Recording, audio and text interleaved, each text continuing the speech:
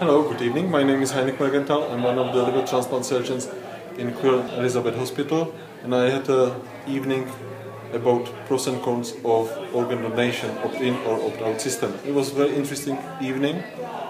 Even in the beginning I was a bit afraid about the audience, which I was not sure about.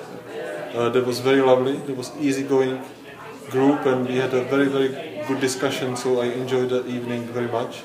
And I just hope that it was very helpful in this for them as well. It definitely was. One of the big topics that came up was what people should do if they are obviously keen to be organ donors. And you mentioned a number of things, such as talking to your family. Could you just outline that again? If people are really keen to donate. Well, if someone is very keen to donate, obviously they need to discuss with the family, because family is the first one to ask if someone dies for a donation. The other thing is, of course, just register for organ donation and to get a donor card, and it's possible to be done by DVLA, which is the most frequent way of registering, or by your GP. There are some other ways. You can go to web link, I don't know it by heart, but you will find it if you Google it. So please do it, just save some lives.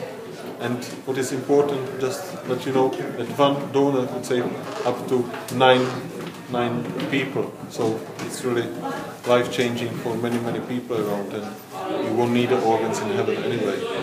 Thank you.